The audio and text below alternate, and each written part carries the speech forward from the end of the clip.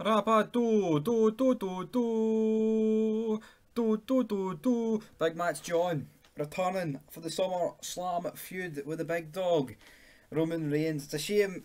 I mean, wrestling's dead. Like, I mean, I couldn't actually give a fuck, right? See, actually, like when you watch old stuff, and like match cards or just promos or just like promos for like matches and then people interviews and all that stuff, or you just watch any stuff, anything fucking pre like 2012. I mean, even 2012. I mean, at least Punk carried those years, but to what it is now, it's a travesty what's happened. Like, I mean, it's a fucking genocide, laddie. But aye, Big Match John in the house.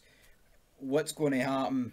Will I tune in? Probably not. I mean, at least the fans are coming back, you could argue, so that could bring something. But like, when was the last time there was fans at a WWE event that made you go, holy fuck, they're up for that? I mean, that's partly because, I mean, what they're seeing is absolute pish, so there's no reason to actually um,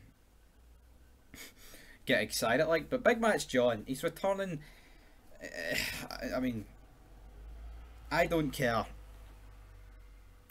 I mean, see, like 10 years ago, like 8 years ago, 6 years ago, whatever.